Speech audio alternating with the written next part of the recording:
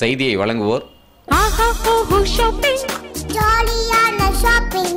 New year Pongal shopping Purva mobiles Tirunelveli மற்றும் தென்காசி. நெல்லையில் புதிதாய் எழில்மிகு தோற்றத்துடன் மிக பிரம்மாண்டமாக Ghazali hotel AC number 481 Xavier's colony, passport office bypass, புதிய பேருந்து நிலையம். வணக்கம். தினத்தரணி செய்திகள். நெல்லை மாவட்டம் டவுன்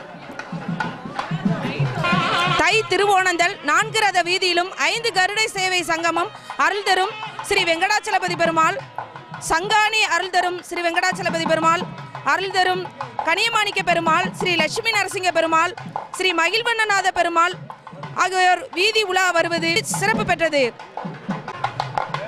இது குறித்து சுவாமி காசி விஸ்வநாதன் நம்மிடம் கூறியதாவது: நெல்லை மாநகரிலே இந்த இனிய மாலை பொழுதில் இன்று ஏறக்குறைய 41 வருடங்கள் கழித்து பஞ்ச கருட சேவை என்ற இந்த விழா இன்று நடைபெற்றுக் கொண்டிருக்கிறது.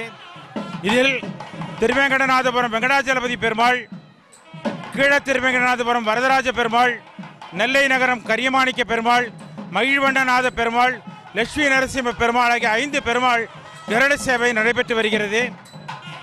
இது இந்த பொதுமக்களின் பேராதரவாலும் ஸ்ரீவாரி ட்ரஸ்ட் மூலமாகவும் மிக சிறப்பாக இன்று மாலை ஏற்பாடு செய்யப்பட்டுள்ளது. அடுத்த வருடம் இதே 10 கருட சேவையாக நடத்துவதற்கு பெருமாளை இந்த நேரத்தில் வேண்டிக் கொண்டு மிகவும் சிறப்பாக நடைபெற வேண்டும் இத்தருணத்தில் கூறிக்கொள்கிறேன்.